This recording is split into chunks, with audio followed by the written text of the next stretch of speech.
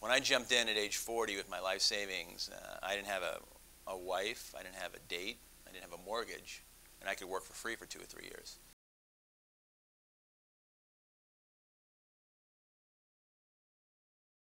And my friends actually did interventions. They thought I'd lost my mind. Like, what do you mean you're going to start a high school? You've never taught, you've never been in ed school, you were a C-minus average student in high school.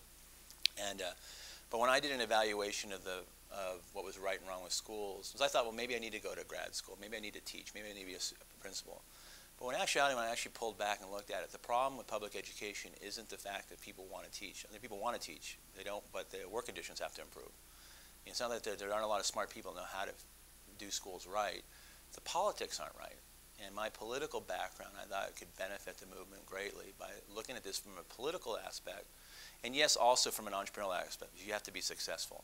So the way I think an entrepreneur looks at the issue, if you're a for-profit company, I'm not always comfortable, comparing the two, but I think in a logical sense, is you find out who does something really well.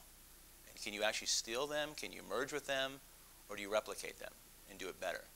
So then it gets real easy. So when I was bopping around Los Angeles looking at public schools, I was trying to find some that worked, and I didn't find any. I saw a lot of things. There were aspects of some public schools that worked. There were really determined crusaders, teachers. People cared about the system. But it was just a horrible system. The schools were 5,000 seats in some of the schools. They were very undemocratic. The parents were total outsiders. They're not involved in this game at all. Kids are in the schools in some of the poor areas that I serve in Los Angeles. The schools look like prisons. Now, then I asked, well, if I'm rich in Los Angeles, what does my school look like? What does $25,000 a year get you? And then it gets real easy. When I looked at those schools, none of them were 5,000 or 2,000 or 1,000. They were 3 or 4 or 500, so they were small. Then your kids don't fall through the cracks. But small is not everything. Second thing is they had high expectations for all kids. If I'm paying 25 grand a year, you're not going to push my kid off into a vocational path because of their skin color or shyness. You're going to have high expectations for all kids. And if my kid's behind, get him up to speed. That's what I'm paying all this money for. If I spent 25 grand on a private school, and half the money wasn't spent at the school site, or 40%, but it was divvied up to some bureaucracy downtown, and it wasn't spent on the best teachers and the best equipment and the best development and the best facilities, I wouldn't invest in that school. There's no way I would. And also, I wanted the school to be accountable for that kind of money. I'm a client. So if I have a problem, you'd call me back, and I'm treated in a democratic way. And then the fifth thing is that I also support the mission of the school. So I want to be part of this community. I want to volunteer. I don't want to go to a meeting once a month called a PTA meeting where people get up and yell at each other. I want to actually get my hands dirty and be part of this and part of my investment. So if that works, and that works very well for the well-off in this country, why wouldn't that model work in a high-need area, in a place where there's a 70% dropout? What personalization wouldn't work for a Latino kid or an African-American kid or a poor white kid? Money in the classroom wouldn't attract the best teachers. Parents being involved in a meaningful way and high expectations wouldn't work. Of course it does. That's why Green Dot, we go into areas where there's 70% dropout rate, and we retain and graduate 80 to 90% of our kids. And 3/4 of them go to four-year colleges with the same kids and a little bit less money, because we have to pay for facilities. So that model, we've proven that works. And I think that model is not just a model, it's a vision. And I think that cuts through all the other, and acronyms and educational talk. Basic thing, small, safe school with high expectations where all the dollars gets to the school site and the parents are partners. That plays well in poor areas of New Haven, Hartford, and Boyle Heights, and also Beverly Hills. In Beverly Hills, they pay 25 grand for that. At Green Dot, our principals are the CEOs of the school, but they're also the instructional leaders. So we try to build an infrastructure around them that takes away the politics, the real estate, the business part. They own their own budgets, and we give assistance to help them. So they make the budget decisions at school sites. They have total hiring and firing ability at that school. It's their team. I don't hire teachers. They hire them. But we also hold them accountable. They're putting their teams together. We forecast assessments they have to hit. But we also ask them to be a lot more Phil Jackson.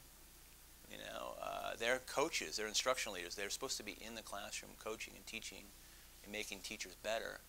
because that's our product, not sitting in their office, planning golf games or walking around with a bullhorn, or doing budgets. Their job is to be instructional leaders. Now what I just described is a cultural shift that attracts a different kind of principal.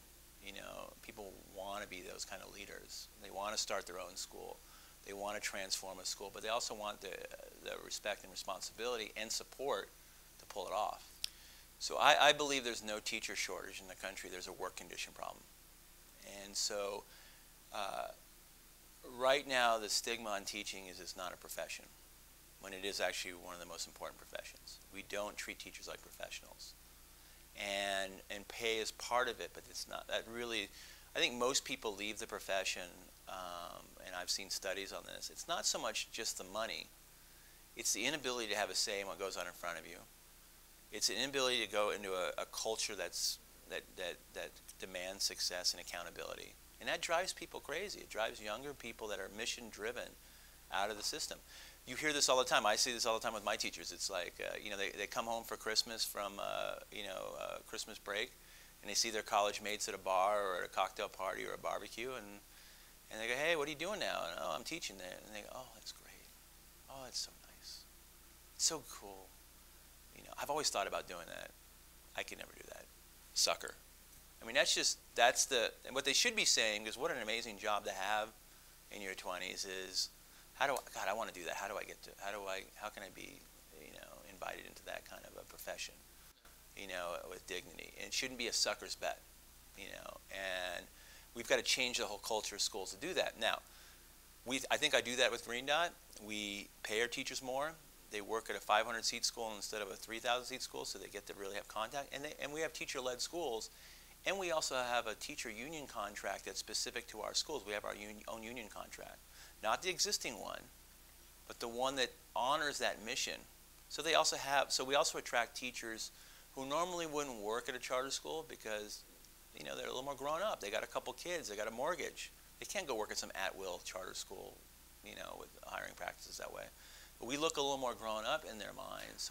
So last year, for example, in a city where, just like you mentioned in Bridgeport, where they've had to ask for leniency on No Child Left Behind, in the neighborhoods I serve, most public schools, half the teaching slots are done by substitutes because they don't have enough people to come in. They can't even find people from India to come. We had 1,300 teachers apply for 90 jobs last year at Green Dot.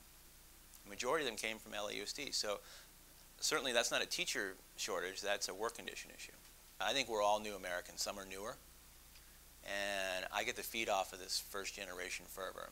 And it makes me yearn to know more about that first generation. My grandfather fled Nazi Germany, and one other grandfather fled Ireland. And so there's something special and precious about the first generation, and they work 2 or 3 times harder, and you want to embrace that. And what's also exciting is when you use that same model for African American families. We have families like mine, which are broken and pieced together, but still surrounded by loving people, that they actually respond to being involved.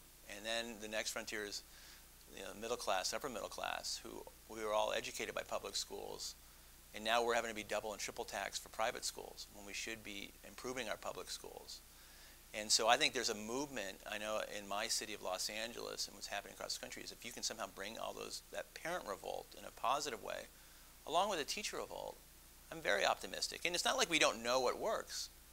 So now what I think we've got to get in the business of doing is getting smart politically, engaging the stakeholders that mean the most, which are the parents, who are voters, and the teachers who are a product, and demanding change. It's not like this is that hard.